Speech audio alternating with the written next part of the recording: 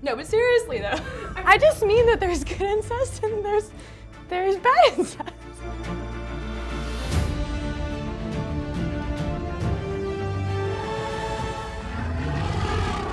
Jon Snow deserves to sit on the Iron Throne. He has proved himself to be a trustworthy ruler, his people love him, and he's got the best claim. It's gotta be Jon. Game of Thrones has spent 8 full seasons setting up Jon and Daenerys as the future rulers, but they are not good rulers. Tyrion and Sansa would be a lot better.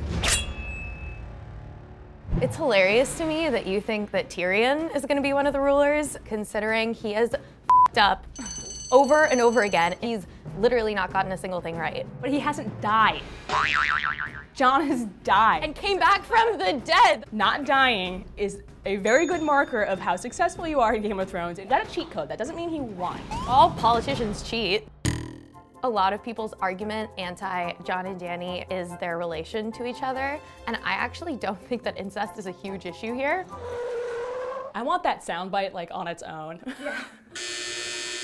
Sansa and Tyrion did not massacre thousands of innocent people. I mean, you could kind of argue that they did, because if Sansa hadn't told Tyrion, Dany wouldn't have lost crazy paranoid and then burned millions of people. Jon Snow should have known. Everyone around him was saying, she is not reliable. And he goes, no, she's totally fine. Yeah, but he had no real reason to think that Dany was gonna go 0 to 100 like that. Except everything that happened in the beginning of the episode.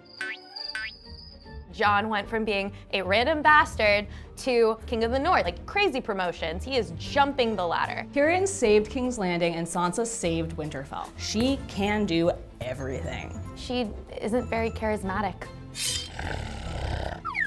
We have spent the past 8 seasons following Jon Snow's every move, watching him make good decision after good decision. I personally won't feel rewarded if I don't see him as the ruler of Westeros. Sansa and Tyrion know how to rule. They are proven rulers. They are good at it. They have been effective. Also, there is 0 chance of incest. Just saying. Subscribe below and comment whose team you're on. Be nice.